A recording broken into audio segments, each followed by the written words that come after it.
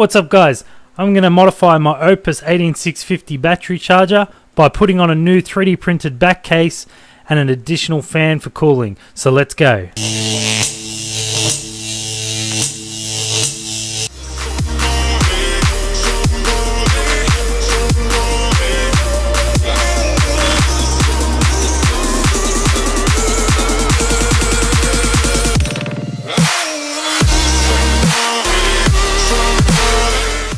Okay guys, now quick disclaimer here, as always, if you don't know what you're doing, just watch the video for entertainment and stay away from getting your hands inside the electronics because it could shock you.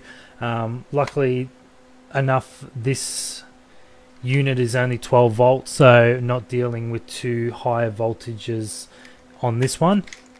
The reason why I'm actually modifying this is because the fan on this unit has gone, and the batteries, as they're charging, they require that cooling there, just in case for the electronics on the inside as they start to heat up. So the first thing you want to do obviously is take the back panel off. So you've got the 4 screws attached here.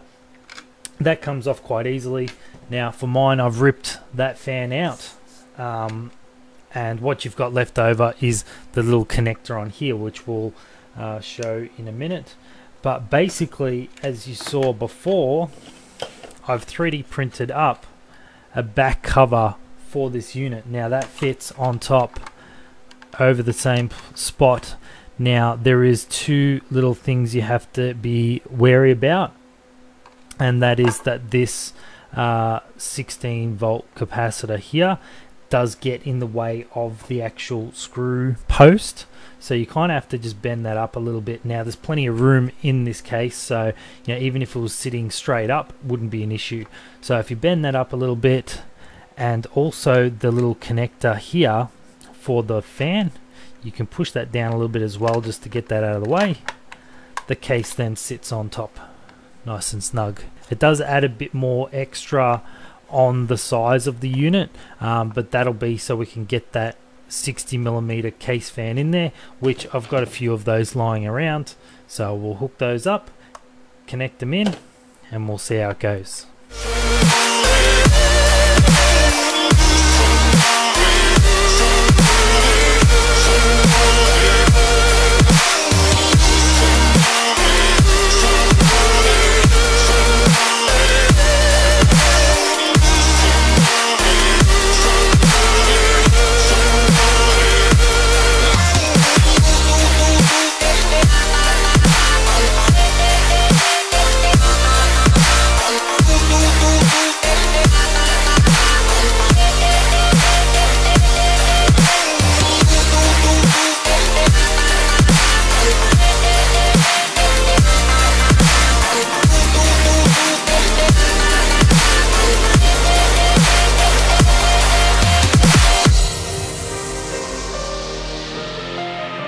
Right, now that we've done one,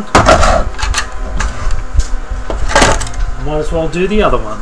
Okay, so now that these 2 units are done, I've actually found this bracket which was just out of an old computer. I'm not sure what it was used for.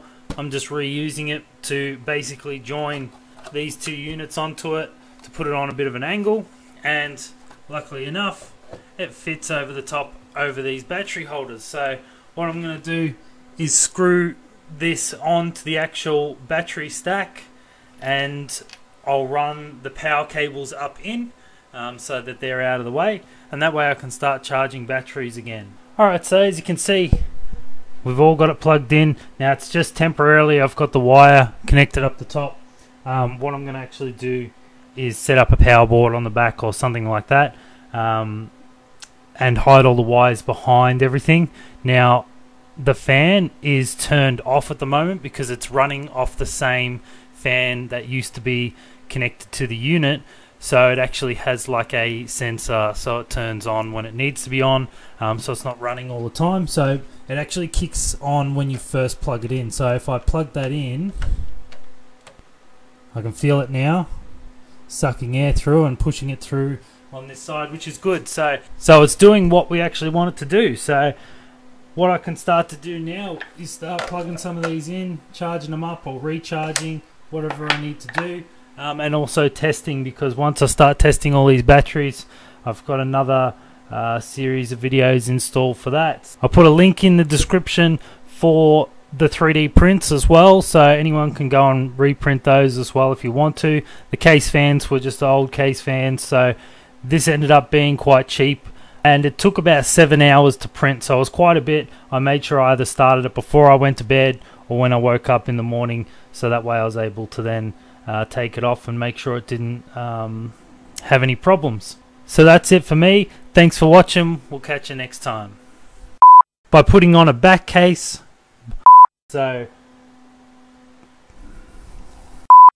and thanks for watching my video. If you liked it, hit that like button, or you can subscribe by hitting the button up here.